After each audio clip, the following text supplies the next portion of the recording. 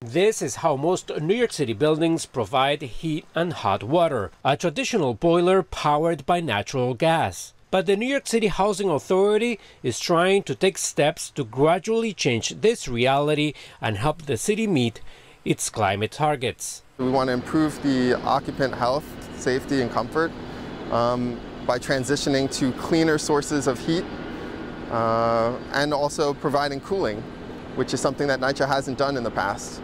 With the goal of providing heat in the colder months and cool air in the summertime, 2,000 of its residents, NYCHA is requesting proposals from manufacturers to come up with a machine similar to this one at the 4th Independence houses in the Bronx, so it could be easily installed in each room of every apartment. So we go into the apartment, we put the piece in, we plug it into the wall just like an AC, and we walk away.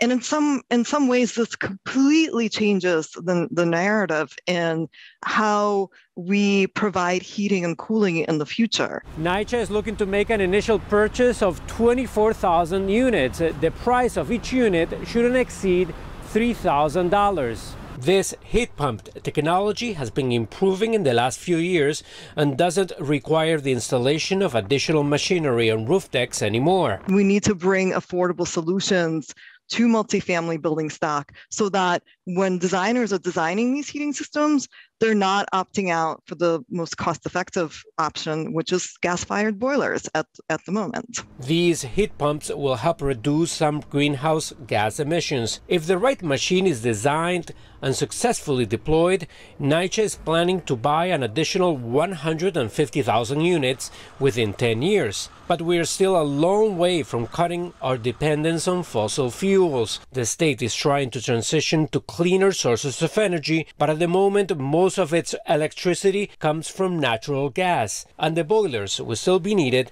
to provide hot water for the foreseeable future.